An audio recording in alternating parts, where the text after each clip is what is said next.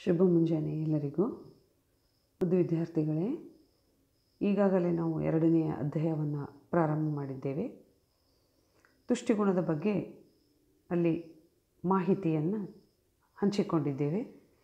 ತುಷ್ಟಿಗುಣ ಎಂದರೇನು, ತುಷ್ಟಿಗುಣವನ್ನು ಹೇಗೆ ಅಳೆಯುವುದು, ಅದರ ಲಕ್ಷಣಗಳೇನು ಇತ್ಯಾದಿಗಳನ್ನು ಅರಿತುಕೊಂಡಿದ್ದೇವೆ. ಇವತ್ತು ನಾವು ತಿಳಿದುಕೊಳ್ಳಬೇಕಾಗತಕ್ಕಂತಹ ವಿಷಯ ತುಷ್ಟಿಗುಣವನ್ನು ಅಳೆಯುವ ವಿಧಾನಗಳು ಯಾವುವು. ತುಷ್ಟಿಗುಣವನ್ನು ಅಳೆಯುವ ವಿಧಾನಗಳು 2. ಮೊದಲನೆಯದಾಗಿ ಸಂಖ್ಯಾಸೂಚಕ,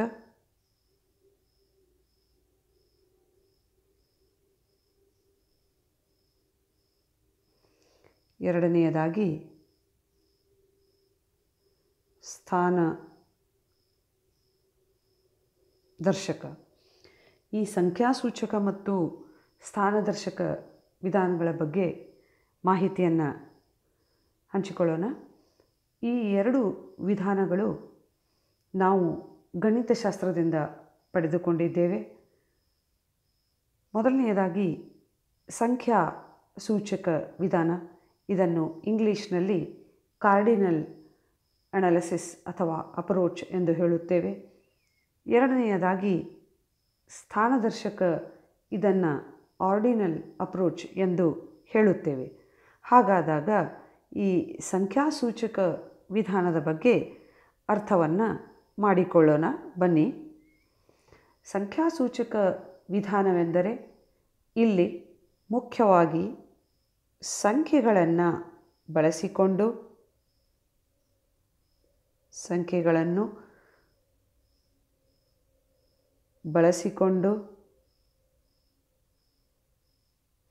ತುಷ್ಟಿಗುಣವನ್ನು ಅಳೆಯಲಾಗುತ್ತದೆ. ಹಾಗಿದ್ದಾಗ ಸಂಖ್ಯೆಗಳನ್ನು ಬಳಸಿಕೊಂಡು ಹೇಗೆ ತುಷ್ಟಿಗುಣವನ್ನು ಅಳೆಯಲಾಗುತ್ತದೆ? ಉದಾಹರಣೆಗೆ 1, 2, 3, 4, 5, 6 ಇತ್ಯಾದಿ ಈ ಎಲ್ಲ ಸಂಖ್ಯೆಗಳನ್ನು ಬಳಸಿಕೊಂಡು ನಾವು ತುಷ್ಟಿಗುಣವನ್ನು ಅಳೆಯಬಹುದು ಎಂದು ಈ ಸಂಖ್ಯಾಸೂಚಕ ವಿಧಾನದಲ್ಲಿ ಹೇಳಲಾಗಿದೆ.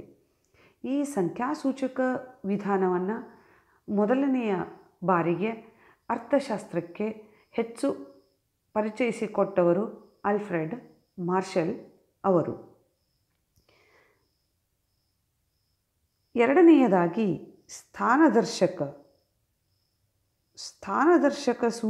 ವಿಧಾನ ಎಂದರೇನು? ಇಲ್ಲಿ ತುಷ್ಟಿಗುಣವನ್ನು ಹೇಗೆ ಅಳೆಯಲಾಗುತ್ತದೆ? ಉದಾಹರಣೆಗೆ ತುಷ್ಟಿಗುಣವನ್ನು ಒಂದಕ್ಕೊಂದು ಹೋಲಿಸಿ ಯಾವುದು ಹೆಚ್ಚು ತುಷ್ಟಿಗುಣ ಹೊಂದಿದೆಯೋ, ಯಾವುದು ಕಡಿಮೆ ತುಷ್ಟಿಗುಣ ಹೊಂದಿದೆಯೋ ಎಂಬುದನ್ನು ಇಲ್ಲಿ ಅರ್ಥೈಸಬಹುದು. ಪ್ರಥಮ ಸ್ಥಾನ, ದ್ವಿತೀಯ ಸ್ಥಾನ, ತೃತೀಯ ಸ್ಥಾನ ಹೀಗೆ ಏರಿಕೆಯ ಶ್ರೇಣಿಯಲ್ಲಿ ವ್ಯಕ್ತಪಡಿಸಬಹುದು.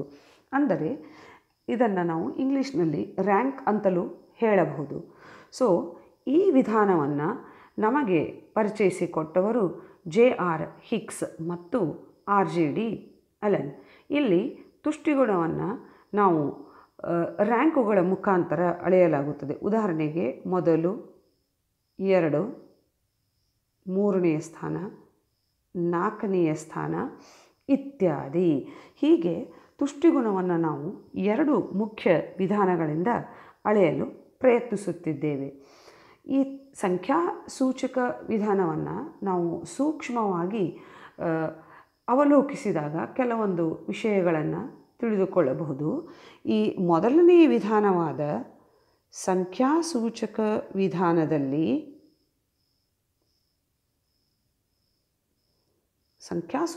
ವಿಧಾನದಲ್ಲಿ ಸಂಖ್ಯೆಗಳನ್ನು ನಾವು 1, 2, 3, 4, 5 ಈ ಎಲ್ಲ ಸಂಖ್ಯೆಗಳನ್ನು, ಅಂದರೆ ಸಾಮಾನ್ಯವಾಗಿ ಸಂಖ್ಯೆಗಳನ್ನು ನಾವು ಕೂಡಿಸಲೂಬಹುದು, ಕಳೆಯಲೂಬಹುದು, ಗುಣಿಸಲೂಬಹುದು, ಭಾಗಿಸಲೂಬಹುದು. ಸಂಖ್ಯೆಗಳನ್ನು ನಾವು ಕೂಡಿಸಲೂಬಹುದು, ಕಳೆಯಲೂಬಹುದು, ಗುಣಿಸಲೂಬಹುದು, ಭಾಗಿಸಲೂಬಹುದು. ಈ ಸ್ಥಾನದರ್ಶಕ ವಿಧಾನದಲ್ಲಿ ನಾವು ಬಳಸಿಕೊಂಡಂತಹ ಶ್ರೇಣಿಗಳನ್ನು ಮೊದಲನೆಯದು, ಎರಡನೆಯದು, ಮೂರನೆಯದು ಇವುಗಳನ್ನು ಕೂಡಿಸಲು, ಕಳೆಯಲು, ಗುಣಿಸಲು, ಭಾಗಿಸಲು ಬರುವುದಿಲ್ಲ. ಸೊ ಇವೆರಡಕ್ಕೆ ಇವು ಮುಖ್ಯವಾದಂತಹ ಅಂಶಗಳು. ಹಾಗಿದ್ದಾಗ ಇವೆರಡರ ಮಧ್ಯೆ ಇರತಕ್ಕಂತಹ ವ್ಯತ್ಯಾಸಗಳನ್ನು ತಿಳಿದುಕೊಳ್ಳಲು ಪ್ರಯತ್ನಿಸೋಣ. ಸೊ 4 ಅಂಕದ ಪ್ರಶ್ನೆ ಬರಬಹುದು. ತುಷ್ಟಿಗುಣವನ್ನು ಅಳೆಯುವ ವಿಧಾನಗಳು 2. ಒಂದು ಸಂಖ್ಯಾಸೂಚಕ, ಇನ್ನೊಂದು ಸ್ಥಾನದರ್ಶಕ. ಈ ಸಂಖ್ಯಾಸೂಚಕ ವಿಧಾನವನ್ನು ಕಂಡುಹಿಡಿದವರು ಮಾರ್ಷಲ್ರವರು. ಇದು ಮೊದಲನೆಯದಾಗಿ ನಾವು ಹೇಳತಕ್ಕಂಥದ್ದು. ಇದನ್ನು ಕಂಡುಹಿಡಿದವರು ಹಿಗ್ಸ್ ಮತ್ತು ಅಲನ್ ಅಂತ ಹೇಳಬಹುದು. ಇದು ಮೊದಲನೆಯದು. ಎರಡನೆಯದಾಗಿ ಸಂಖ್ಯೆಗಳನ್ನು ನಾವು ಕೂಡಿಸಲು ಬಳೆಯದು, ಕಳೆಯಲೂಬಹುದು, ಗುಣಿಸಲೂಬಹುದು, ಭಾಗಿಸಲೂಬಹುದು. ಆದರೆ ಇಲ್ಲಿ ಸ್ಥಾನಗಳನ್ನು ನಾವು ಕೂಡಿಸಲು, ಕಳೆಯಲು, ಭಾಗಿಸಲು ಬರುವುದಿಲ್ಲ. ಮೂರನೆಯದಾಗಿ ಈ ಸಂಖ್ಯಾಸೂಚಕ ವಿಧಾನವನ್ನು ತುಷ್ಟಿಗುಣ ವಿಧಾನ ಅಂತಲೂ ಹೇಳಲಾಗುತ್ತದೆ. ಈ ಸಂಖ್ಯಾಸೂಚಕ ವಿಧಾನವನ್ನು ಮಾರ್ಷಲ್ರವರು ಅಭಿವೃದ್ಧಿಪಡಿಸಿದ್ದಾರೆ. ಅವರು ಅಭಿವೃದ್ಧಿಪಡಿಸಿದಂತಹ ಮತ್ತೊಂದು ಮುಖ್ಯವಾದಂತಹ ಪರಿಭಾವನೆ ತುಷ್ಟಿಗುಣ. ಆದ್ದರಿಂದ ಈ ಸಂಖ್ಯಾಸೂಚಕ ವಿಧಾನವನ್ನು ನಾವು ತುಷ್ಟಿಗುಣ ವಿಧಾನ ಅಂತಲೂ ಹೇಳಬಹುದು. ಇನ್ನೊಂದೆಡೆಗೆ ಈ ಸ್ಥಾನದರ್ಶಕ ವಿಧಾನವನ್ನು ನಾವು ಉಪೇಕ್ಷಿತ ರೇಖಾ ವಿಶ್ಲೇಷಣೆ ಎಂದು ಹೇಳಬಹುದು. ಮತ್ತೊಮ್ಮೆ ಉಪೇಕ್ಷಿತ ರೇಖಾ ವಿಶ್ಲೇಷಣೆ ಅಂತಲೂ ಹೇಳಬಹುದು. ಇದನ್ನು ಇಂಗ್ಲೀಷ್ನಲ್ಲಿ ಇಂಡಿಫರೆನ್ಸ್ ಕರ್ವ್ ಎಂದು ಹೇಳಲಾಗುತ್ತದೆ. ಹೀಗೆ ಸಂಖ್ಯಾಸೂಚಕ ಮತ್ತು ಸ್ಥಾನದರ್ಶಕ 2 ವಿಧಾನಗಳಲ್ಲಿ ವ್ಯತ್ಯಾಸ ಇದೆ. ಇದು 4 ಅಂಕದ ಪ್ರಶ್ನೆಯನ್ನು ಕೇಳಬಹುದು. ಇನ್ನು ಮುಂದೆ ಈ ತುಷ್ಟಿಗುಣವನ್ನು ಯಾವ ರೀತಿಯಲ್ಲಿ ಲೆಕ್ಕ ಹಾಕುವುದು ಎಂಬುದನ್ನು ನಾನು ನಿಮಗೆ ಈಗಾಗಲೇ ತಿಳಿಸಿದ್ದೇನೆ. ಮತ್ತೊಂದು ಮುಖ್ಯವಾದ ಉದಾಹರಣೆಯನ್ನು ಕೊಡಲು ಇಚ್ಛಿಸುತ್ತೇನೆ. ಉದಾಹರಣೆಗೆ ಈ ತುಷ್ಟಿಗುಣವನ್ನು ಯಾವ ರೀತಿಯಾಗಿ ಅಳೆಯುವುದು ಎಂಬುದನ್ನು ಇನ್ನೊಮ್ಮೆ ತಿಳಿದುಕೊಂಡು ಮುಂದಿನ ಪಾಠಕ್ಕೆ ನಾವು ಹೋಗೋಣ. ಉದಾಹರಣೆಗೆ ನಾವು ಅನುಭೋಗಿಸಿದ ಮಾವಿನ ಹಣ್ಣುಗಳು 1, 2, 3, 4, 5, 6 ಎಂದು ಇಟ್ಟುಕೊಳ್ಳೋಣ. ಒಟ್ಟು ತುಷ್ಟಿಗುಣ ಇಲ್ಲಿ ಒಟ್ಟು ತುಷ್ಟಿಗುಣವನ್ನು ನಾವು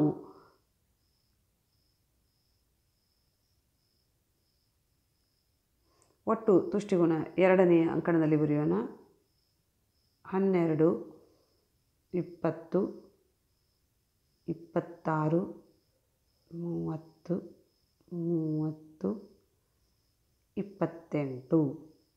ಅಂಚಿನ ತುಷ್ಟಿಗುಣ ಒಟ್ಟು ತುಷ್ಟಿಗುಣ ಮೊದಲಷ್ಟೇ ಇರುವುದು 8, 6, 4, 0, 2. ಒಂದು ಪ್ರಶ್ನೆ, ಇವೆಲ್ಲವುಗಳನ್ನು ಹೇಗೆ ಕಂಡು ಹಿಡಿಯಲಾಗಿದೆ? ಉದಾಹರಣೆಗೆ ಒಟ್ಟು ತುಷ್ಟಿಗುಣ 12 ಇದ್ದಾಗ ಅಂಚಿನ ತುಷ್ಟಿಗುಣವು 12 ಇರುತ್ತದೆ. ಒಟ್ಟು ತುಷ್ಟಿಗುಣವು ಎರಡನೆಯ ಘಟಕಕ್ಕೆ ಸೇವಿಸುತ್ತಾ ಹೋದಂತೆ ಅದು ಹೆಚ್ಚಾಗುತ್ತಾ ಹೋಗುತ್ತದೆ. 12ರಿಂದ 20 ಇವೆರಡರ ಮಧ್ಯೆ ಇರತಕ್ಕಂತಹ ಅಂತರ 8. ಸೊ ಇದನ್ನು ಹೇಗೆ ಕಂಡುಹಿಡಿಯಲಾಗುವುದು? ಅಂಚಿನ ತುಷ್ಟಿಗುಣ ಹೇಗೆ ಕಂಡುಹಿಡಿಯಲಾಗುವುದು? ಉದಾಹರಣೆಗೆ MU ಸರಿ, ಒಟ್ಟು ತುಷ್ಟಿಗುಣದಲ್ಲಿನ ಬದಲಾವಣೆ ಭಾಗಲೆ ಘಟಕದಲ್ಲಿನ ಬದಲಾವಣೆ, ನಾವು ಅನುಭೋಗಿಸಿದ ಘಟಕದಲ್ಲಿ ಬದಲಾವಣೆ. ಇಲ್ಲಿ ಮೊದಲನೆಯದಾಗಿ ಒಟ್ಟು ತುಷ್ಟಿಗುಣದಲ್ಲಿ ಆದಂತಹ ಬದಲಾವಣೆ 8. ಸೊ ಇಲ್ಲಿ ಆದಂತಹ ಬದಲಾವಣೆ 1. ಸೊ ನಿಮ್ಮ ಅಂಚಿನ ತುಷ್ಟಿಗುಣವು 8 ಆಗಿರುತ್ತದೆ.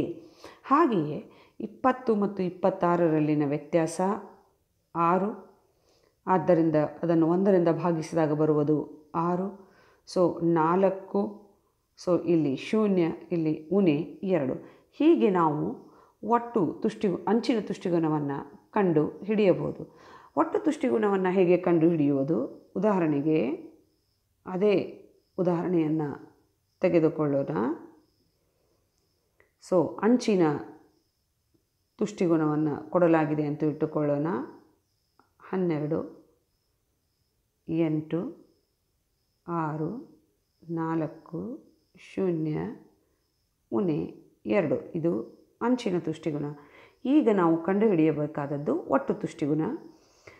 ಅಂಚಿನ ತುಷ್ಟಿಗುಣ 12 ಇದ್ದಾಗ ಒಟ್ಟು ತುಷ್ಟಿಗುಣವೂ ಕೂಡ 12 ಆಗಿರ್ತದೆ, ಅಂದರೆ ಮೊದಲನೆಯ ಘಟಕದಿಂದ ಬಂದಂಥದ್ದು. ಸೊ ಒಟ್ಟು ತುಷ್ಟಿಗುಣವನ್ನು ಹೇಗೆ ಕಂಡುಹಿಡಿಯಲಾಗುವುದು? ಒಟ್ಟು ತುಷ್ಟಿಗುಣ ಸರಿ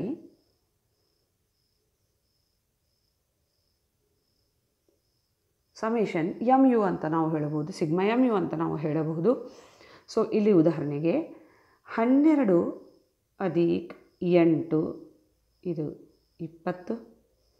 ಸೊ 20 ಅಧಿಕ್ 6 26, 26 ಅಧಿಕ್ 4 30, 30 ಅಧಿಕ್ 0 30. ಸೊ ಇದರಲ್ಲಿ ಉನೆ 2 ಮಾಡಿದಾಗ ಬರುವಂಥದ್ದು 28. ಈ ರೀತಿಯಾಗಿ ನಾವು ಒಟ್ಟು ತುಷ್ಟಿಗುಣವನ್ನು ಕಂಡು ಹಿಡಿಯುತ್ತೇವೆ. ಸೊ ಇದನ್ನು ರೇಖಾಚಿತ್ರದಲ್ಲಿ ಹೇಗೆ ತೋರಿಸಲಾಗುತ್ತದೆ ಎಂಬುದನ್ನು ನಾನು ಈಗ ನಿಮಗೆ ಈಗಾಗಲೇ ತಿಳಿಸಿದ್ದೇನೆ, ಆದರೆ ಮತ್ತೊಮ್ಮೆ ಪ್ರಯತ್ನಿಸೋಣ.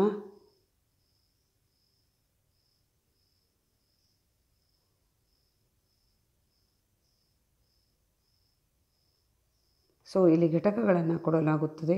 1, 2, 3, 4, 5, 6 ತುಷ್ಟಿಗುಣವನ್ನು ಕೊಡಲಾಗುತ್ತದೆ.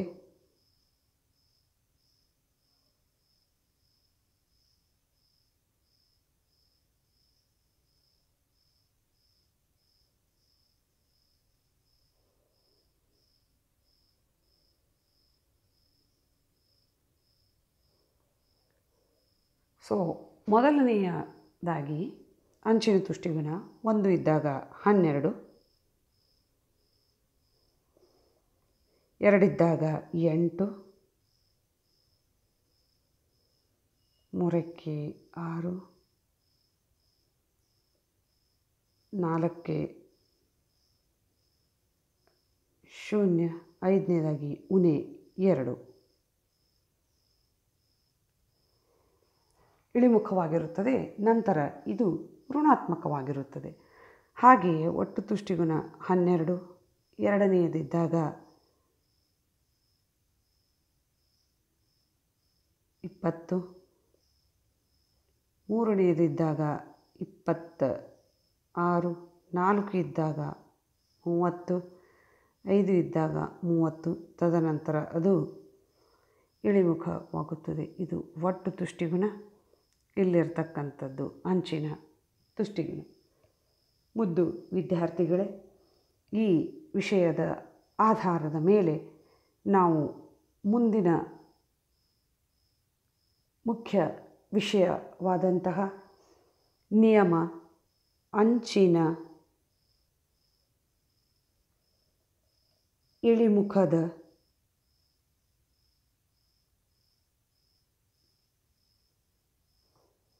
ತುಷ್ಟಿಗುಣದ